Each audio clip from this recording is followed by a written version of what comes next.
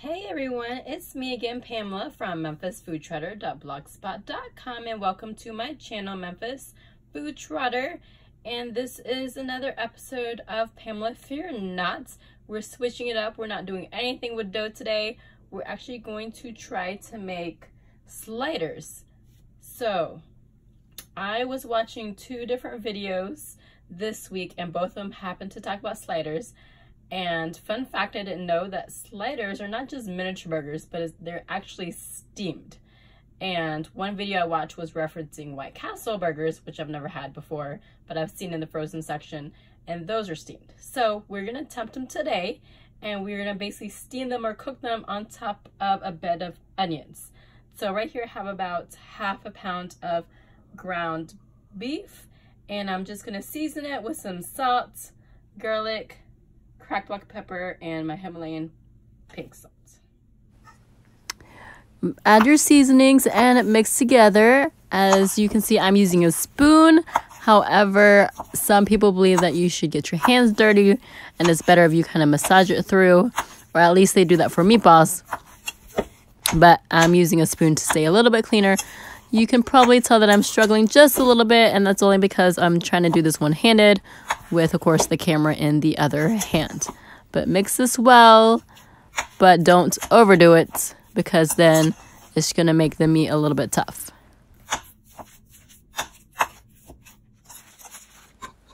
Now you're going to place the meat in between two pieces of parchment paper, and you're going to roll it out flat. This, of course, will make it cook really fast.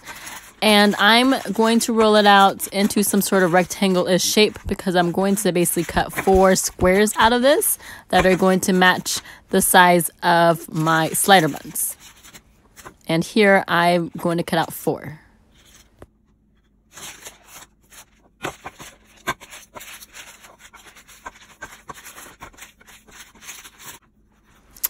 I'm cutting off any extraneous pieces of meat because, again, I want these into 4 squares so that it's going to fit my burger buns nicely, because I'm going to steam the buns on top of the meat itself. Once you've cut your meat, leave it on the parchment paper. Heat up the pan or griddle that you're using to steam your burgers in, and put some olive oil in it, or whatever oil you choose. I'm using grapeseed oil at the moment. And you're going to put enough onions to cover your pan in 1 layer. You're just going to cook this to where there's not a raw taste anymore in the onions. You don't need it to color necessarily. You're not trying to sweat it down or caramelize it. However, a little color is fine. Mine will turn a little bit like a honey-ish color, but it's definitely not going to be close to the browning or blackening stage. Turn your stove down low, add a little bit of water, and this is going to steam your meat. Flip over your meat from the parchment paper, and then you're going to place the bottoms of your buns on top of the meat, and that's, of course, to help it steam. And you can also help it along by placing a top on it. And then this will happen really quickly as far as the cooking process, so make sure you check after about 2 or 3 minutes.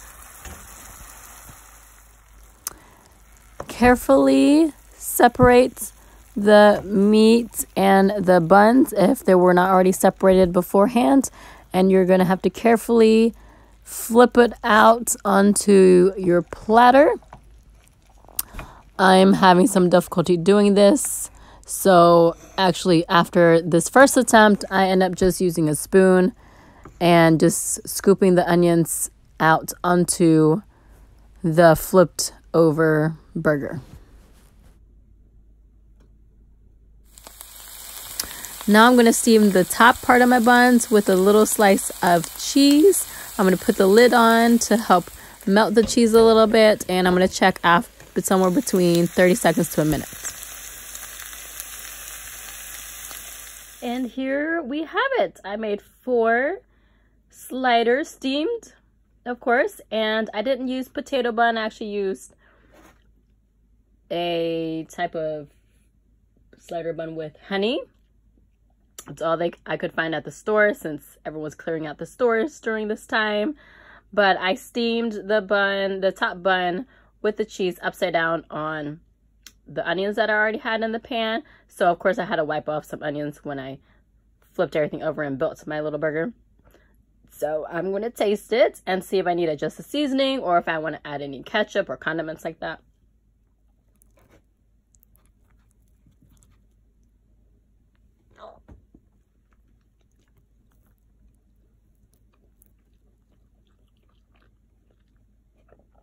That is a nicely steamed little slider. So I think with the rest of my meat, I'm going to actually punch up the seasoning of the black pepper and the garlic pepper. Might even add a little bit of salt. And this is why I wanted to just do a test with the 4 to see if I wanted to do anything differently with the meats. Of course, I have a lot of leftover meat left. So I think with my 1.25 pounds, I could easily make about 10 sliders. So I think I'm going to adjust the seasoning and do that. And I'm going to finish cooking them up so that my kids can enjoy them later. Thank you guys for watching. If you like these sort of videos, then please subscribe. Check out my other videos that I have on my channel, Memphis Space Food Trotter.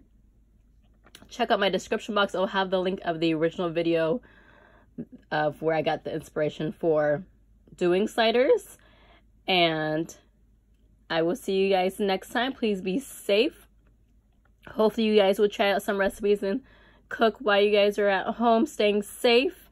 And I'll see you guys later. Thanks, guys. Bye.